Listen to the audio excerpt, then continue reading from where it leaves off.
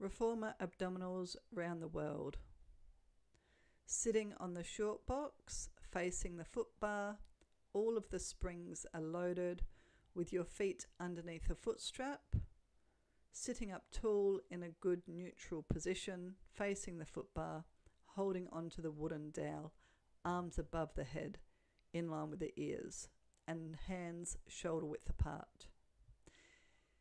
Inhale, staying tall, twist to one side until the dowel is in line with the back corner of the carriage, and tilt back towards that side, keeping the back nice and straight.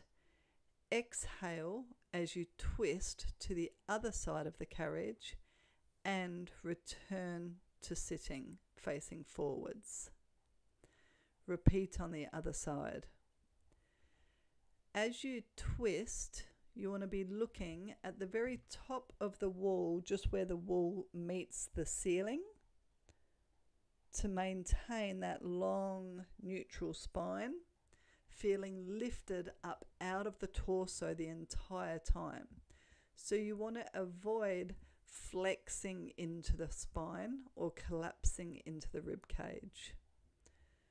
Use your arms to press into the dowel and feel that you're pulling the dowel apart the whole time, and keep the feet heavy on the footrest.